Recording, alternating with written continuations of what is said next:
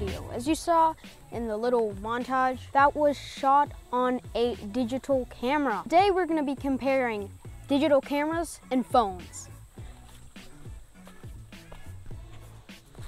So, what are the major differences between a digital camera and a phone? So one of the major differences are the sensor size. Digital cameras have larger sensors than phones, which means that digital cameras can allow more light in. Because of the sensor being so large, it will allow good low light performance. Digital cameras allow you to change the aperture, whereas phones, the aperture is fixed. And digital cameras have some decent optical zoom.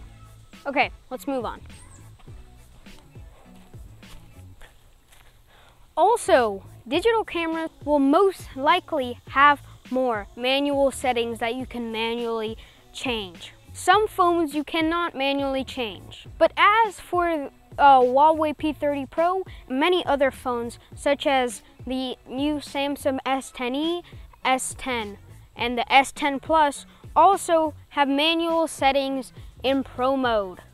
You can change the Kelvin, you can change the lighting, you can do manual focus, and also you can change the shutter speed, ISO, and many other things. On to the next category.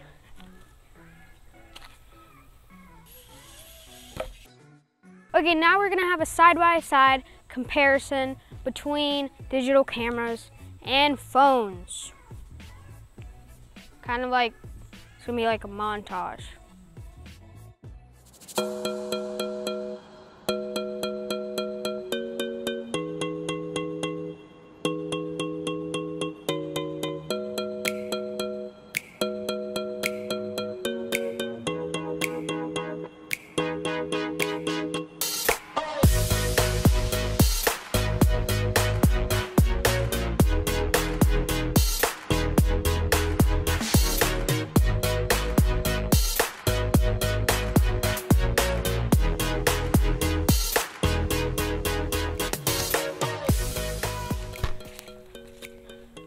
Okay, so we made it to the end of the video. Thanks for watching till the end of the video. I hope you learned a lot, and see you guys next time.